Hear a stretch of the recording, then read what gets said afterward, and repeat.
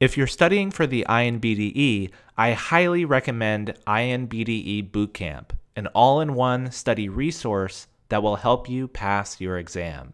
Use coupon code MENTALDENTAL for 10% off. Hey everyone, Dr. Ryan here, and welcome back to our Biostatistics series. In this video, I'm going to be talking to you about sampling and allocation. Most clinical research involves human subjects, so in this video we're going to focus on how we select and utilize human subjects to provide meaningful data that ultimately improves our knowledge about the prevention, diagnosis, and treatment of diseases and other health conditions. So for some simple definitions, the word population refers to the set of all individuals that you want to study. So your target population might be really broad, like adults or every person in the United States. Or it could be more specific, like adults aged 30 to 50 years old with moderate to severe periodontitis living in urban areas. Or dental students at the UNC Adams School of Dentistry. It could even be as specific as a certain tooth that we're interested in. Maybe first molars in teenagers, or incisors in elderly patients, or canines in patients with a malocclusion. The target population is the specific group of individuals or teeth that researchers aim to study. This population is defined by certain characteristics that make it relevant to the research question or hypothesis. We have a potential problem though. It may not be possible, and usually it's not possible, to gather data from every single person in this target population. And that's where a sample comes in. So a sample is a set of representative individuals, or their measurements, selected from the population of interest. So these people are chosen and set apart from the rest of the target population. The question is, how do we choose a representative sample? So the process of sampling explains how individuals are selected from a population to be included in a study sample. And there are several ways this can be done. One option is a census, where the entire population is sampled. Let's say your inclusion criteria for the study, which means the criteria for being included in the study, is fully edentulous elderly patients in the US.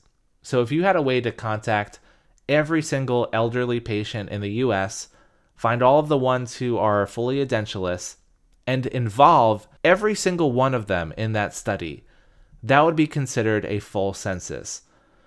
Now it sounds great in theory, but not very plausible. And so that's where the other selection methods come in. Random selection involves a probability sample.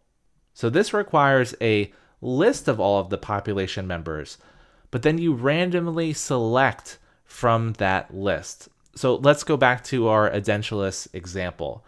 The researcher could compile a list of all of these people and then assign each elderly edentulous patient a number, and then use a random number generator to select, let's say, 100 of them to participate in the study.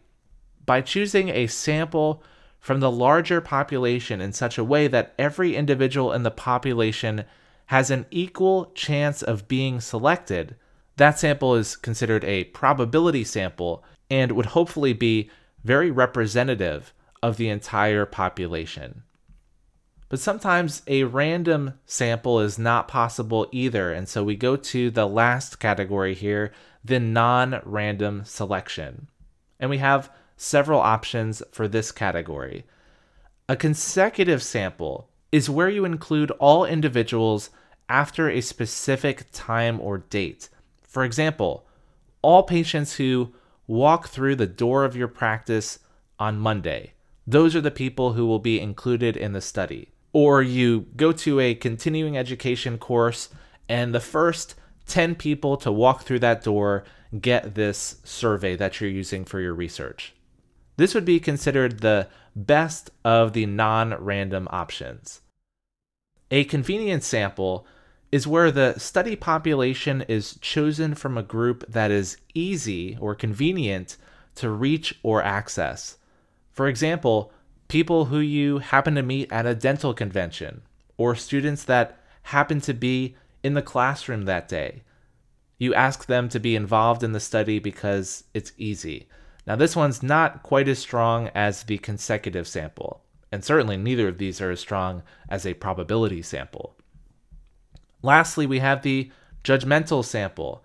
This is where you have purposeful selection of individuals by the investigator.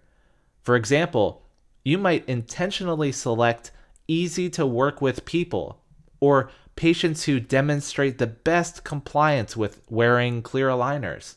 This is the worst of the non-random because there's a lot of bias in your selection of subjects, and that sample will be least representative of the entire target population you're trying to investigate and draw conclusions about.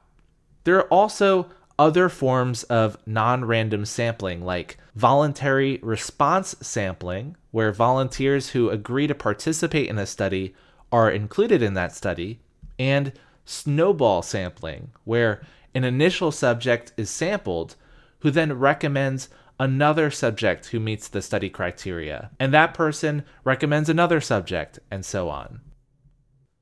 Next is allocation.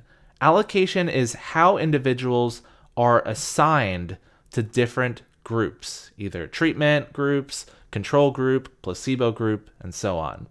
So we have a couple options for this as well. Natural assignment means that the group allocation is based on characteristics not under investigator control, like health status, disease diagnosis, age, etc. Natural characteristics are what are responsible for allocating people into different groups. Random assignment has two main options. Simple randomization means that individuals are assigned to groups using a chance device, once again, like a random number generator. For this example depicted here, each of these people in the sample has a 1/3 chance of being allocated to one of these three possible treatment groups, A, B, or C. It's a fair, completely random chance. Stratified randomization is basically simple randomization with one extra step. It's conducted within a homogeneous group, which could be a certain age bracket or disease severity. For example, you could first take all of the males and then randomize them into groups A, B, and C using a random number generator. And then you could take all the females who were sampled and then randomize them into groups A, B, and C. And finally, we have non-random assignment, which is, again, not as strong as a random allocation method. Group assignment here would be based on convenience or clinician choice or popularity. Once again, the worst method on the list. So what I think really helps with biostatistics and understanding these concepts is giving you a concrete example. So let's consider a dental study designed to compare the effectiveness of two types of fluoride treatments on preventing dental caries. So let's say researchers decide to study a group of school-aged children in a city. They use random sampling to select 200 children from the city's school system to participate in the study. This ensures that the sample is representative of the broader population of school-aged children in that city. Let's say there's 100,000 school-aged children in the city being studied. And so after the 200 children have been randomly sampled, researchers use random allocation to assign them to two groups. 100 children receive treatment A, a fluoride rinse, and 100 children receive treatment B, a fluoride varnish. This step ensures that each child has an equal chance of being assigned to either treatment group, minimizing bias and possible confounding variables. We'll talk more about research bias in the next video. So in summary, sampling is about selecting participants from a population to be in the study. And allocation is assigning those selected participants to different groups within the study. Both steps are crucial in a research design, but they serve different purposes and occur at different stages in the research process. That's it for this video lecture. Thank you so much for watching. I genuinely appreciate it. I'd also really appreciate if you consider clicking that like button below this video, subscribing to the channel if you have not already, sharing this video with your friends, and leaving a comment below letting me know what you thought. All of those things can really help to grow the channel. If you want to go above and beyond supporting me and what I do here, please check out the Patreon page linked below. If you want to join there, you'll get access to exclusive practice questions, exclusive study guides, a Discord server, and so much more. And if you see at the end of my videos, I have an end credits screen, and all of those names there are the names of my amazing Patreon supporters that I'm honored to have. Thank you again for watching, and I'll see you in the next video.